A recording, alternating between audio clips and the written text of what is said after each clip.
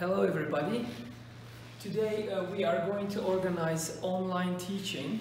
It's a kind of support for our DIS teachers who are going to possibly teach online. And in order to organize this, we need some technical stuffs.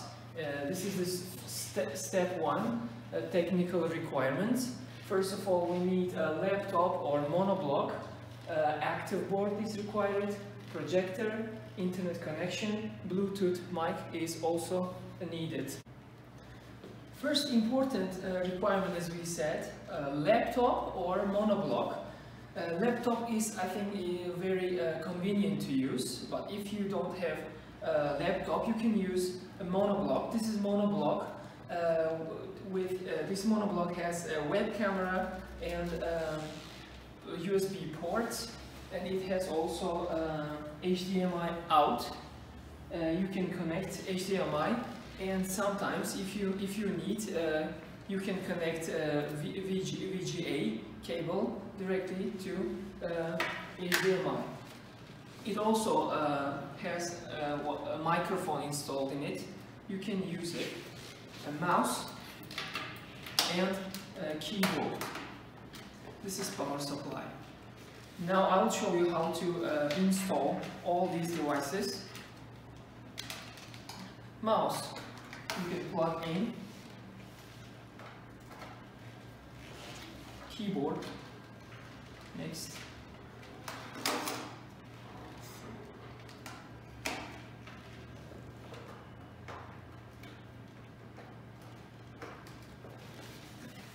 And then, most important one, power supply.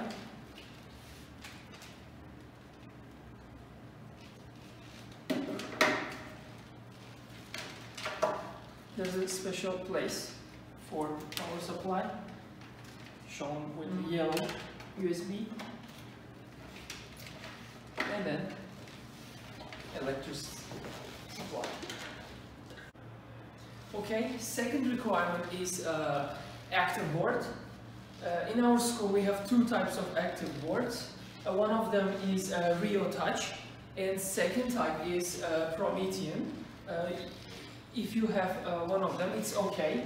And in order to use this board, you have to connect this special USB cable directly into your laptop or monoblock, and then it starts working. And next requirement, as we said, a projector. This is projector. We have different types of projectors in our school. I think this is the best choice because it supports HDMI at the same time VGA cable, and also it supports a Wi-Fi connection. Okay, now we have got everything ready right now. Our computer is ready, our active board ready, our projector is ready, and all of them are interconnected together. And now I will show you how to use this setup, this system, for teaching your lesson. For example, there is a program which you might use, Bandicam. Yes, show Bandicam icon. This is an icon, Bandicam. Now it's opening. This is Bandicam. We have already provided these programs, Bandicam and Whiteboard program, inside your computer. Or if you did not receive this, you can download it from internet. We can share a link. Bandicam.com. We'll share, and you can easily download it from your internet. This is a program for teaching. You can use this program by sitting and teaching this, because you can record your screen during your teaching. There are two options. You might use webcam if you want to show up during the teaching, and you can use audio. For example, I can show you the camera options, if you add webcam overlay to video, you will be seen in a scenario. But if you untick this, you will not be shown there. And there's another option, for example, audio, by recording only audio. Record sound, and you should use a microphone or speaker.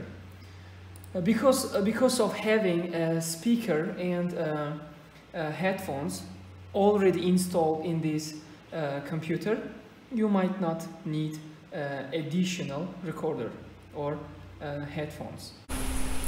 Okay, we already installed all program, all application, and now we started recording with this Bandicam. Now I'm going to explain what kind of advantage and how to use this program. First of all, it's very convenient because everything you are surfing in the internet or in the desktop, inside computer, is already recorded. For example, I want to explain something from my personal computer directly from PPT. Like I don't feel like standing, and directly sitting and explain. For example, this is a molecule. I can show directly. This is an ATP. This is a part of ATP, and it's very convenient to show whatever you want. Especially, it's better to show figures in order to explain better. Or you can use, for example, for problem solving. I have a set of questions, for example, and I'm trying to explain this to the students. In here, I don't require anything. I directly show, for example, the choice A should be something like this or not like this. Okay? Or instead of this, if I combine Bandicam with ActiveBoard, I can do like this. I hope you can see me. For example, RioTouch has a specific property. You can control with your hands. Okay, you can increase, you can magnify, you can enlarge it or make it smaller. Look, this is a huge advantage for showing something detailed to your students. Or you can use, of course, a pen. There's a specific pen for this board. It's better to use, but it depends on the person. You can use your hand, you can use your pen. And then what happens? Look, recording is going on, and you want to, for example, upload it. After clicking stop in here, there's a stop icon. After stop, the video automatically saves, and then if you want to upload, you can upload it directly to YouTube or Vimeo, only two programs, or if you want to share it in different platforms, you can just click on the video and then right click and then open output folder, and then you can deliver or share in different platforms too. Now let me show you how to use the board. It's very practical and easy because you don't need anything, any knowledge, deep understanding of this. You should just have pen of this board and for example, you want to draw something and show to your students. Of course, before drawing, you have to calibrate. There's a property, calibration. Let me show you that too. Calibration helps you to explain better. Calibration icon is found in here. Right-click and calibrate. If you click on this, because it's already calibrated, I can't calibrate right now. This is the icon for calibration. Okay, calibration makes your your arrow or hand to be precise, on point. And then by using this board, You can share different pictures or figures, different. Okay, what else? Okay, now we are done with our video recording and it's ready, and it's time to upload our video into YouTube, for example. There is a button, upload, but before this button we should choose our video, for example this video, and upload button, upload to YouTube. In the title, you will see this box. In the title box you have to write the topic of the video and the subject, and at the same time it would be very good if you write the class which are supposed to watch this video. And then, for example, I write in here test, and then upload this video into our schools YouTube channel. Now let's type our address: International School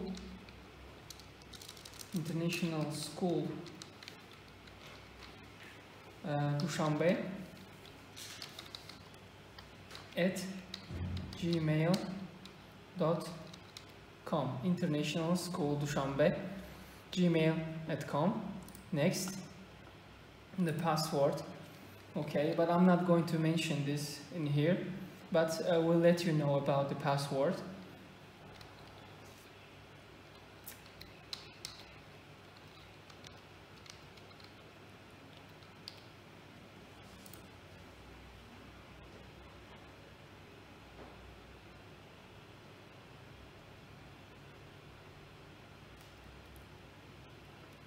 Okay, this is right now, it's loading. It depends on your internet if it's fast. Okay, now it's asking us to allow us or not. Let's click allow.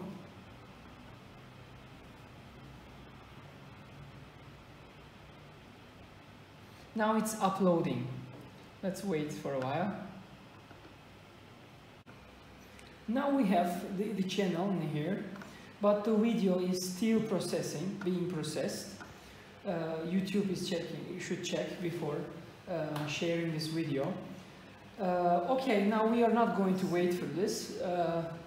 Look, after the uploading, the video will appear, and then you are going to share the link of this video with your students. Now it's uploading. It will automatically redirect us into the YouTube channel, into our YouTube channel.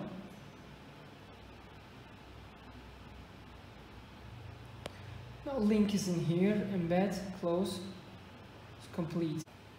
Yes, you just click on go and it will direct you into the channel. Let's watch what do we have in here. We are processing this video, check back later.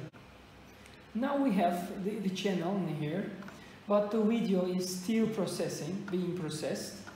YouTube is checking, you should check before sharing this video. Okay, now we are not going to wait for this. Look, after the uploading, the video will appear, and then you are going to share the link of this video with your students.